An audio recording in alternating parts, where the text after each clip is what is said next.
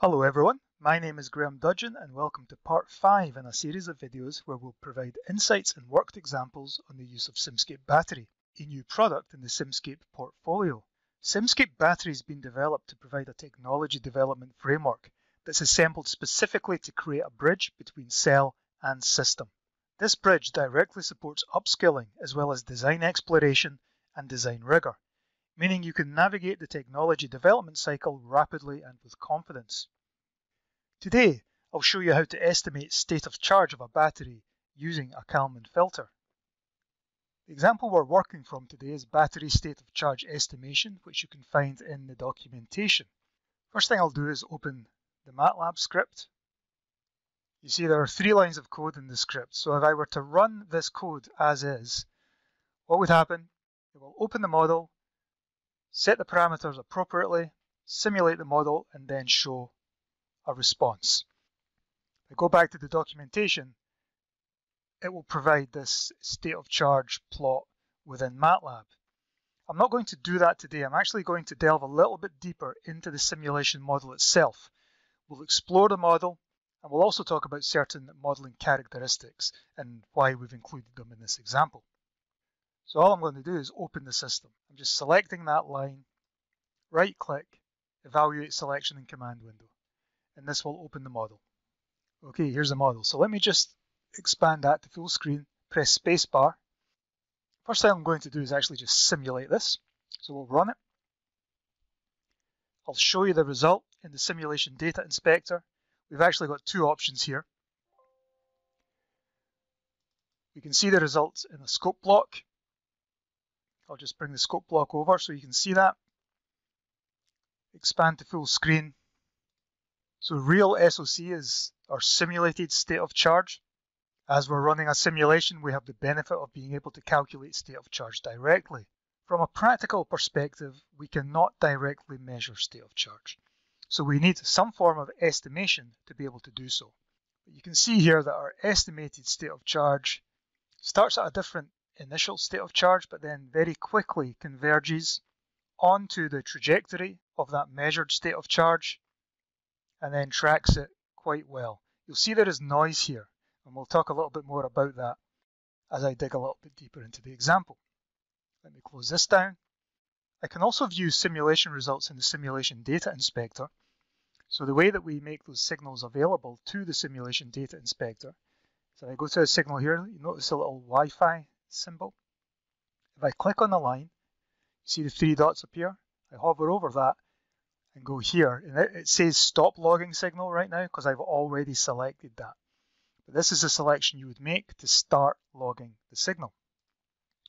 Also on the measured state of charge, same thing. So we have these 2 Wi-Fi symbols, meaning real SOC and estimated SOC are available within the simulation data inspector. So let's take a look at that. And I'll just click real SOC and estimated SOC. You can see we have the same plot as we saw on the scope. Now, why would we use the simulation data inspector rather than the scope? Well, today I'm going to be running multiple simulations. I'm actually going to change settings within the Kalman filter, and I want to directly compare one simulation run against the other. And so the simulation data inspector is a good environment for me to do that. So let's go to the model and we'll talk about some of the components that we have in this model. First of all, we have a table-based battery block. I just double click there to open up the block parameters. So we have characterized this battery using state of charge, temperature, voltage, and resistance vectors in matrices and cell capacity. Let's just take a look at the data in the MATLAB workspace. Okay, so if I look at the state of charge vector, so you see we've characterized state of charge with 7 data points.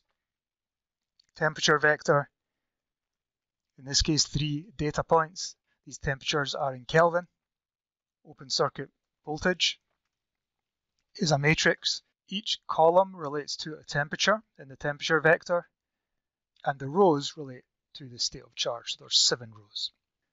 We can also look at terminal resistance and finally capacity. The point I'd like to make here is these matrices are quite small for the purposes of demonstration, but you can characterize these table-based models to whatever level of granularity you want.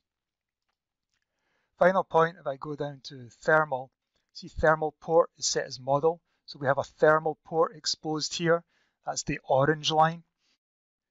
If I was to set that to emit, it would remove that thermal port. I'm going to leave it as model. On the thermal side, we have a controlled temperature source, 292.15 Kelvin. We're measuring temperature with a temperature sensor. That measurement of temperature is going into our Kalman filter. We are also measuring voltage across the cell. That also is going into our Kalman filter, but we are introducing sensor noise to emulate real-world effects. In terms of the current, what we have is a current profile here. I'll just double-click on this. It's taking measured state of charge as an input. I won't dwell on this, but what it's doing, when charging, it will charge at a constant rate of 15 amps. But when discharging, we are introducing some variability with white noise and with uniform random numbers in order to provide the discharge with some variability so that we can better test the accuracy of the estimation. We feed the current profile directly into a controlled current source to drive that battery. And as a measurement, we take it, add some sensor noise, and put that current into our Kalman filter.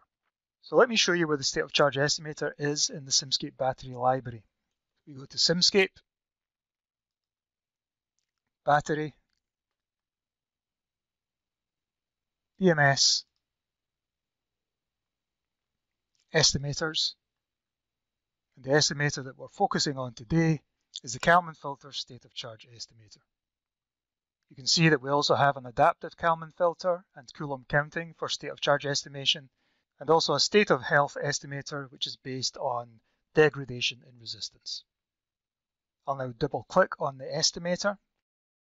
So we have 4 choices for the filter type: extended Kalman filter, extended Kalman-Busse, unscented Kalman, and unscented Kalman-Busse. Now, the key point I'd like to make with these estimators, while there are additional parameters that you can set, the key point is you need a system model. And you can see that I'm using the data that parameterizes the battery table-based block. So we just ran the extended Kalman filter. Let me select extended Kalman-Busse, apply, and we'll now run this.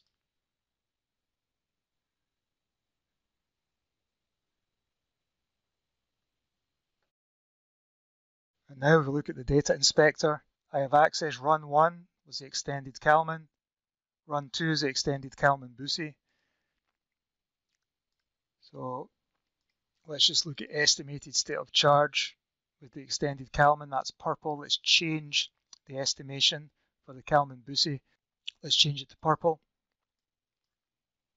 Let's just zoom in on a discharge profile.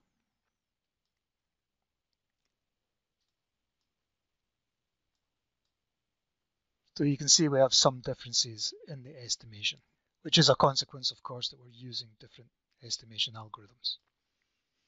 Let me just quickly go through the unscented, simulate that.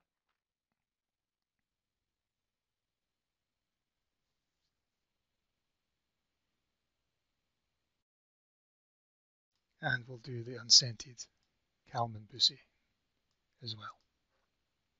Let's simulate that.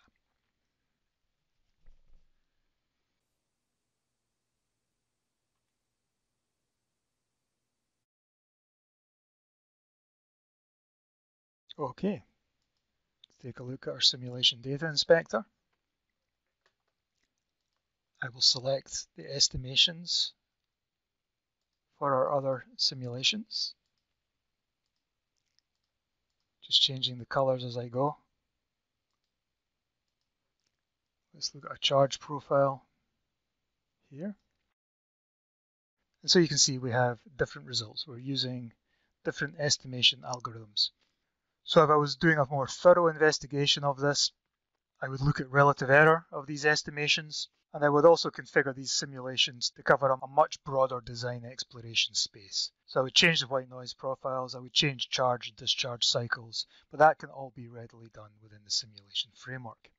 So to recap what we've looked at today, we've looked at battery state of charge estimation, specifically using the Kalman filter block within Simscape Battery. And we can see from this model, we have both thermal and electrical effects. We used a table-based battery block in order to parameterize the battery, and that table data was also used to provide model information for our Kalman filter. We added current and voltage sensor noise using white noise blocks in order to emulate real-world measurement effect. I hope you have found this information useful. Thank you for listening.